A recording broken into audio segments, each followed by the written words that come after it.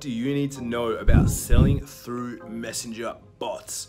Guys, Kim Barrett from Your Social Voice here. Today I'm talking to you about what you need to know when you're looking at selling through Messenger bots. Now, I've just been playing a little bit in Messenger here, inside a few bots, and there's a few things that you need to take into consideration. Now, number one, why would you be selling through Messenger bots, and what does that actually mean? Right? Because there's two different ways in which you can sell using Messenger bots.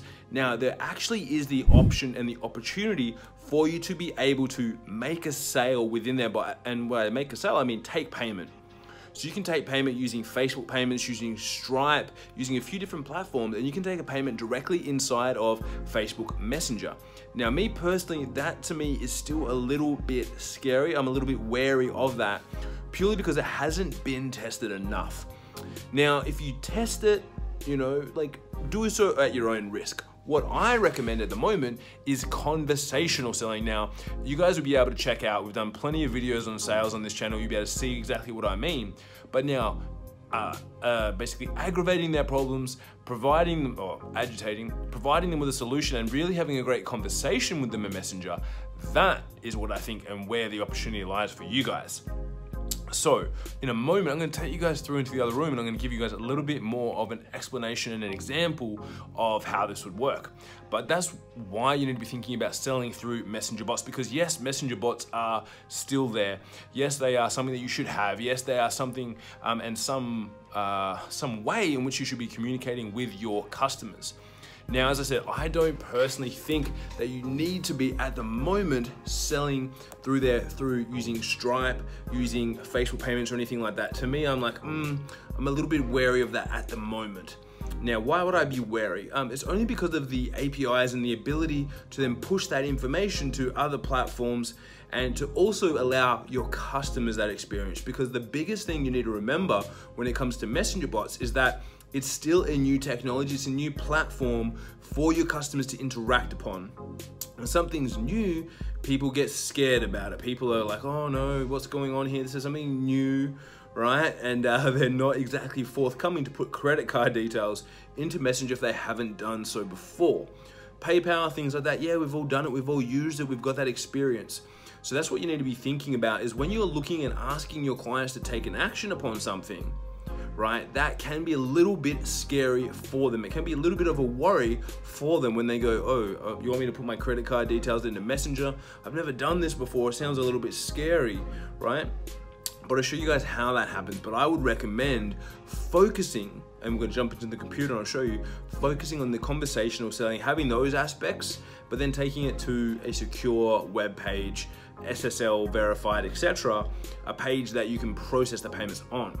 That's my thought process, that's my recommendation for you guys, rather than trying something too new that's gonna be scary for customers, because sometimes people are still a little bit wary of Messenger bots. They haven't used them properly before, they don't know exactly how they work, they're a little bit, should I use this, should I not use it, etc. So that's my point of feedback, my idea for you guys. Now guys, I'm gonna jump in my computer and I'll show you how in a couple of the platforms you can access the process to sell inside of Messenger too. So exciting times. I'm gonna jump in and I'll show you guys. Let's jump in the computer and have a look. We're inside the computer now, making it happen. And as you can see here, I've just gone into our mini chat and I'm going into our settings, and here you can see payments. So you can see that payments are in beta, limited countries that support Stripe, so you have to process through Stripe at the moment.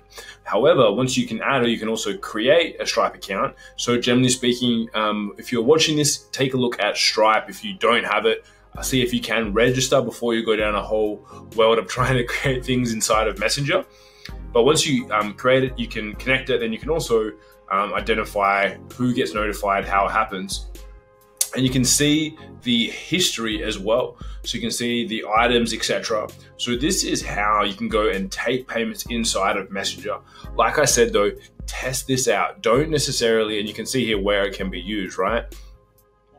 see how this could help your business. Take time doing the research and identifying, and I'll show you guys some of the options on how you can connect it to see if it will work for you. Now, it's not going to work for everyone. It's not necessarily going to be the right thing for everyone to use. However, if you do it properly and use it right, you can start to test with your audience.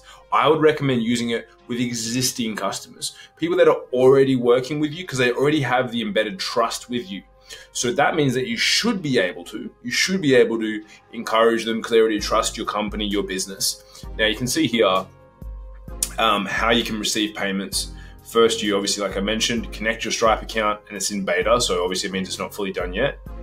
You log in, select everything, and then you can create a buy button. So buy my things, right? So you can click buy. You can put in the images of what it is, the price, etc., and you can start to take payments inside of Messenger. It's really cool. As you can see here, then it's shows that it's done. So people are paying, they're not leaving Messenger, they're not leaving to go somewhere else, they're stuck inside, which is great. Then you can find out all the terms of service, etc., what's coming up, everything else, and that's why they don't recommend native payments, etc., etc.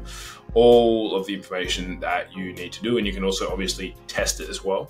So try and do something for maybe a cheap product, right? Try and make it something nice, cheap, and easy, where you can test and you can measure and you can see exactly how something's going. You can see if it's going to work or not for your audience, because it really comes down to what your audience wants, not necessarily what you want, right? The most important thing is your audience.